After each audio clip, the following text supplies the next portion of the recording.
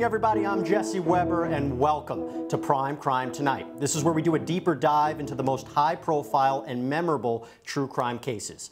Tonight, one of the biggest stories of the last 20 years.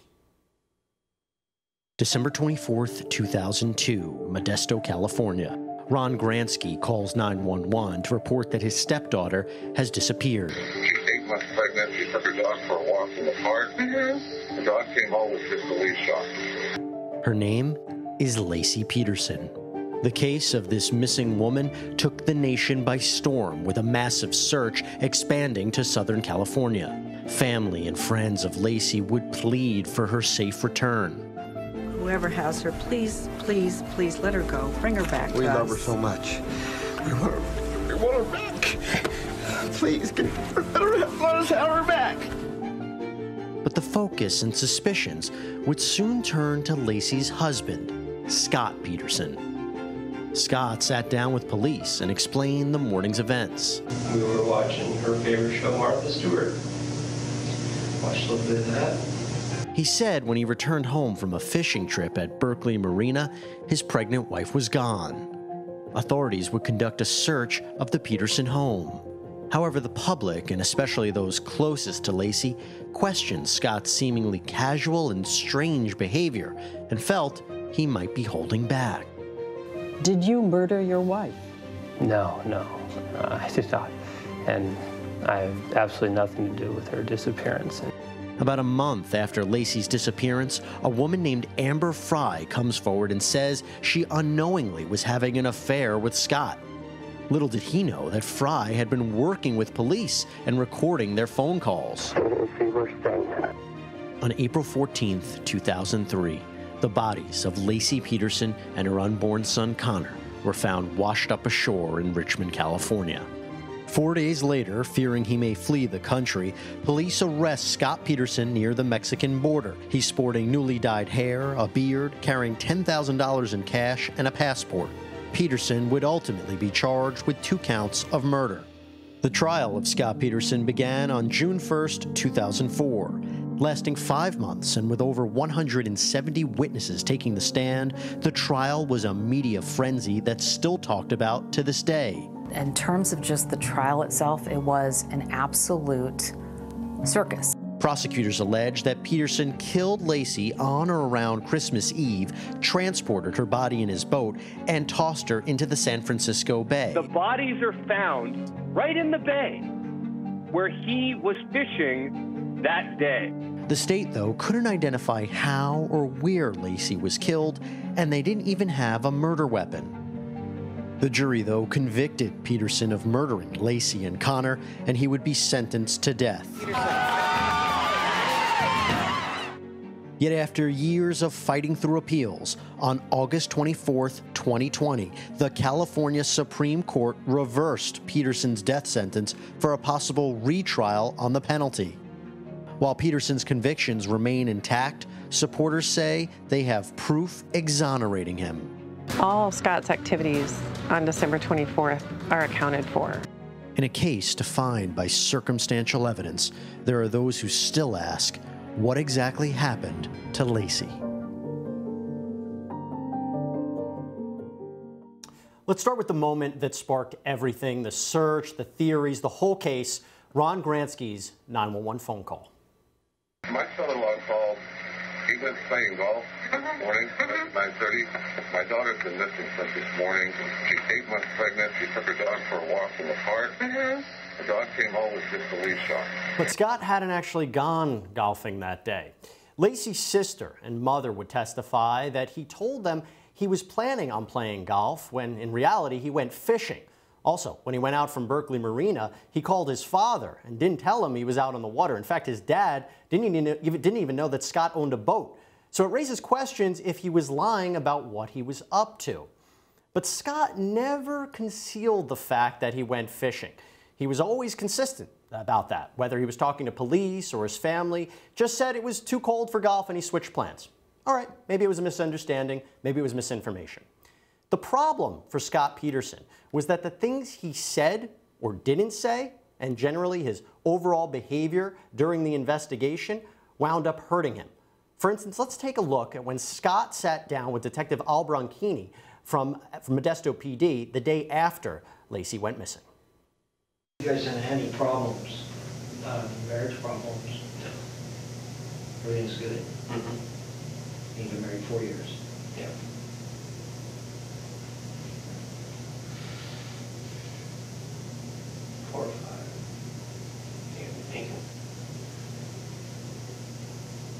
I guess it's 5. I got married in 97. So you were married in 97? What concerns me the most is the fact that your dog came home with a leash on. That bothers me. I mean, No question.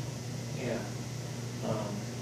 What concerns me most is doing anything I can to further progress. I appreciate that, and I don't want you to hold. I don't want you to hold it against me. I mean, sometimes I hate asking. You got to do it. But I do. I really do have to do it. Aside from him having trouble remembering when he got married, which is, not that great, that kind of nonchalant, casual, almost aloof attitude when his wife is missing didn't really go over so well with people, and some say that maybe he tried too hard to come off as innocent. Watch what happened when he sat down with Diane Sawyer. I think everybody sitting at home wants the answer to the same question. Did you murder your wife? No, I did not. And I had absolutely nothing to do with her disappearance. And use the word murder, and yeah, I mean, that is a possibility. It's not one we're ready to accept, and it creeps in my mind late at night and early in the morning. And during the day, all we can think about is the right resolution is to find her. What kind of marriage was it? God, I mean, the first word that comes to mind is, glorious. I mean, we took care of each other very well. She was amazing. She is amazing. So it's kind of weird that, because Laci hasn't been found yet, she hasn't been found dead, that it's weird that he uses the word was. But listen, I got a chance to sat down with Laura Uretzian, and she was on Scott Peterson's defense team, and I asked her all about this. You know what? People behave in all sorts of ways when they've just lost someone close to them. There's no right or wrong way of behaving, and we are very quick, especially law enforcement, is very quick in judging people. If he had been crying a lot, they would say, "Oh, look, he's putting on a show." I've seen that argument too. If you're too calm and you're in shock, "Oh, see, he doesn't care. He's not crying." I believe many of the jurors and everyone pretty much in the public was preconditioned to really convict him. I've always said it. Scott was convicted before he stepped foot in that courtroom for that trial. I'm joined now by law and crime legal analyst Julie Rendelman and forensic death investigator from Jacksonville State University, Joseph Scott Morgan. Julie, I want to start with you. I wonder if Scott didn't speak to police or the media and you just looked only at the evidence, would we have seen a different result for Peterson? Look, one never knows what the result would be. We can only guess. I say this, and I've said this to you a million times. If you are the person that has lost your wife and you are potentially the subject of an investigation, let alone you're having an affair with another woman of which you're lying to that woman also, the best bet is to keep your mouth shut. Because the problem is the minute you speak, all that's going to happen is the prosecutors are going to tear apart every single word you say, every move you make, every smile, every grimace, and they're going to use it to their advantage. There's nothing to be gained, and there was nothing to be gained for him speaking to anyone in regards to this investigation. And we can't forget that at the end of the day, though, it seemed that Scott had an answer for everything. For example, he spoke to CBS 13, and he said that all the injuries on his hand, they were from working on farms and machinery, including on the day that Laci vanished. He claims that he reached into a toolbox, cut himself, and that was maybe why it appeared that there was blood in the car, although that hasn't been positively identified. Now, Joseph, let me turn to you.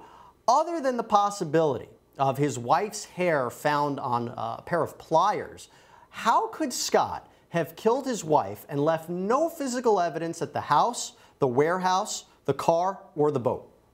Hey, Jesse, one of the one of the threads that's run through this whole case over the years has been what methodology was employed in order to end her life. Well, it's very simple. It's almost like the perfect murder, because a lot of people think that this is a smothering or a suffocation. Therefore, you're not going to have a bunch of bloodletting, if you will. It won't be a totally graphic scene where there's blood spattered all over the place and this sort of thing. There's not much to clean up. So in the grand scheme of things, this was a very simplistic methodology. Think about just for a second, we're talking about a woman who is 8.5 months pregnant, Jesse.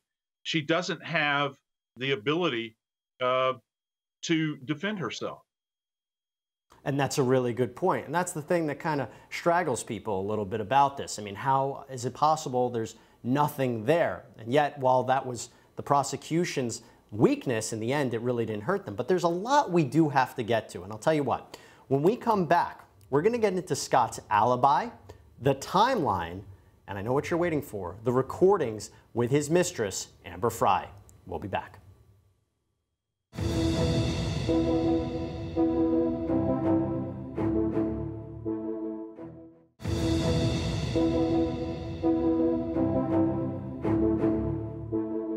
Would you be willing to take a polygraph? Sure. So what you're telling me, Scott, is you have no idea where this is. Scott Peterson never did end up taking that polygraph, but he always maintained that he never murdered his wife, Laci, and their unborn son, Connor.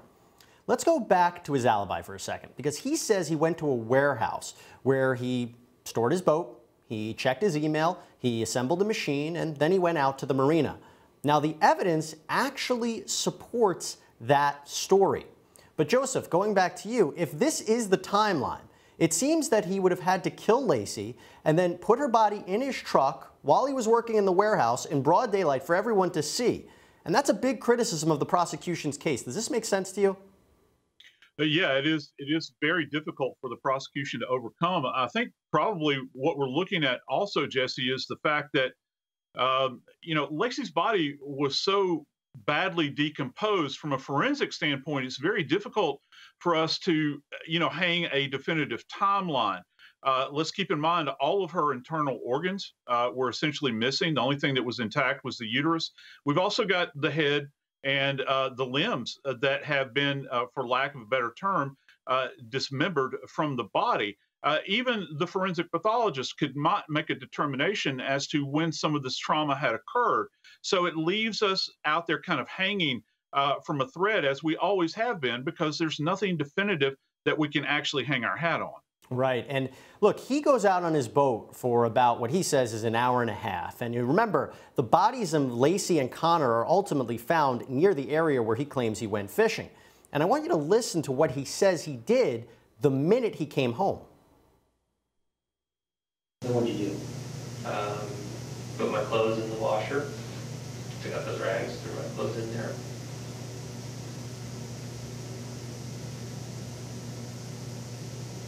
Were you calling for Laci, or? Oh yeah, of course. But she wasn't home? No. Assumed she's at her mom's. You put your jeans, your blue t-shirt, anything else in there? I think that green pullover was in there too, wasn't it? Yeah, I think so.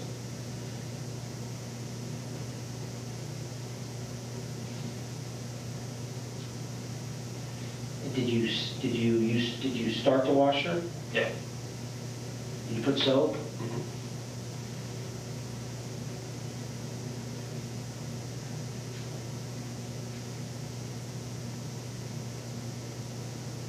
Okay, then what?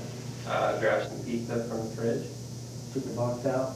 Yeah, put it on the counter like it was. Lots of milk. And jumped in the shower. Joseph, Peterson said it was normal for someone who goes fishing to wash up, nothing crazy there, but others said that is incredibly suspicious. Your take? Hey, listen, remember what we said earlier relative to cause of death when we talk about this idea of suffocation and smothering. There's no blood left behind, but let's keep this in mind. Laci, her body was missing the head and the limbs. This is messy business, okay? Now, Maybe he didn't dismember her, but that would be a point where, you know, this nastiness could have occurred relative to transfer of evidence onto clothing. So that has to be left out there to think about. You know, why would you purpose to wash your clothes? Maybe he's just a neat guy. But again, that question, you know, for us has been asked, but I don't know if it's sufficiently been answered. And you just, again, look at his demeanor throughout that. Says he's eating pizza, not a care in the world. And that was probably one of his biggest downfalls. But one of the strongest pieces of evidence for the state were the wiretap phone calls between Scott and his mistress, Amber Fry, who agreed to work with police and try to catch Scott on the phone. Now, let's go back to New Year's Eve, because Scott was at a candlelight vigil for Laci, but guess where he told Amber he was? Amber, hey, Happy New Year's. Happy New Year. I wanted to call you. Thank you. Amber, are you there? I'm here. Amber, I wish you could hear me. I'm on the, I think that you're there. I'm near the Eiffel Tower. New Year's celebration is unreal. The crowd is huge. The crowd's huge? Amber. Yes, I'm here. Amber, if you're there, I can't hear you right now, but I'll call you on your New Year's. He eventually comes clean about the affair and says that he was lying about being a widower when he met her. You deserve so much better. There's no question you deserve so much better. Yeah, and I deserve to understand an explanation of why you told me you'd lost your wife and this was the first holidays you'd spend without her. That was December 9th. You told me this, and now all of a sudden your wife's missing? Are you kidding me? Did you hear me? I did. I gotta come out. Of course you couldn't tell me the story about your wife because it hadn't happened yet. And you were hoping to resolve in January that it'd be resolved and you'd have a story to tell me. You think I had something to do with her disappearance? Ever you believe that? Well, let's see. How can I believe that? How can I believe that? How could I believe anything for... I am not evil like that. I would hope not. I am... Oh, my God. You've lied to me now? And he would even tell her that Laci knew about the affair and was fine with it. Julie, what role did Amber play in Scott's guilt? So Amber, I think we would describe as the epicenter of this case. She comes forward, I think, a month after Laci goes missing. And she basically, quite frankly, makes this case explode. And we say that because she finally gave investigators the motive they needed for why Scott Peterson would not want his wife in the picture anymore. And everyone knows, unfortunately, when a person goes missing and they're married, the first person you're going to look at is the husband. And, you know, they were already looking at him. I think Amber just gave them, you know, gave such a frenzy, even to the media, that everyone became even more and more focused. And the word she got from him, being able to establish that he not only lied to everyone else, he lied to her about what was happening in regards to his wife being alive or dead, to me goes straight into an issue of motive. Yep, deception and motive. Those are the two big things here. Now, Scott Peterson's death penalty may have been overturned, mostly because there were errors in jury selection, but his supporters say that his conviction should be tossed out too. Now, Scott's sister-in-law went on Dr. Phil, and she describes some of the evidence that she says proves he's innocent. Newly found evidence is that the mailman came down the street between 10:35 and 10:50 the morning of December 24th. The mailman signed an affidavit that said if Mackenzie was in the yard or in the house, he would bark at the mailman. And on December 24th, the mailman came by and Mackenzie was not on the property.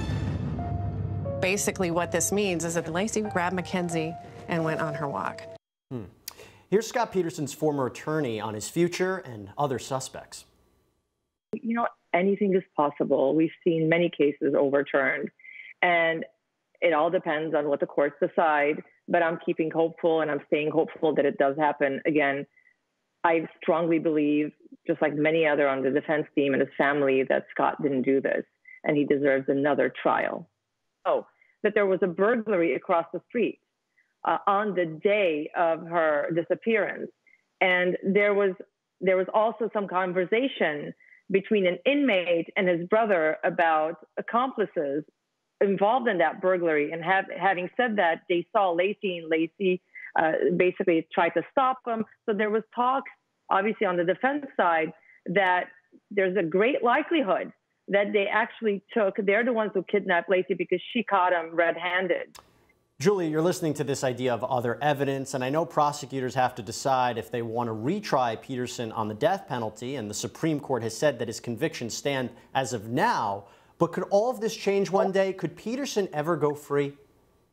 Look, I'm guessing no, but could he? Yes. I mean, we have not only just the issue regarding the fact that the jurors were chosen basically only those that agreed with the death penalty, which may have an impact on their ability to be fair with regards to the guilt or non-guilt of the individual. I think the second issue that came out also was the issue of publicity. Even though they moved the case at least once, in that second jurisdiction, there were so many jurors that still believed he was guilty even before they heard all the evidence. And then lastly, what we talk about right now in regards to other evidence, it is true that if the defense is able to establish there's other evidence that wasn't able to be shown that would show that he is not guilty, that may open the door to a possibility of him getting a new trial. And Julie, real quick, following up on that, about 30 seconds, you heard his sister-in-law mention this idea of that there were people who weren't interviewed. That's a big deal, right? Not necessarily. Not every single person has to be interviewed in order for there not to be a new trial. Right. The question is if there's someone that wasn't interviewed that has real evidence that will change the course of this case. Right. And look, here's what we do know. While the trial of Scott Peterson may have ended years ago, the discussion has not. And with a possible new trial, this story is far from being over. Well, that's all we have for you tonight on Prime Crime Tonight. Tell you what, you should give us your comments on Scott Peterson or in any of the other cases we've covered. You can go on Twitter and Facebook with the hashtag Prime Crime Tonight. Thank you for joining us, and until next time, be safe.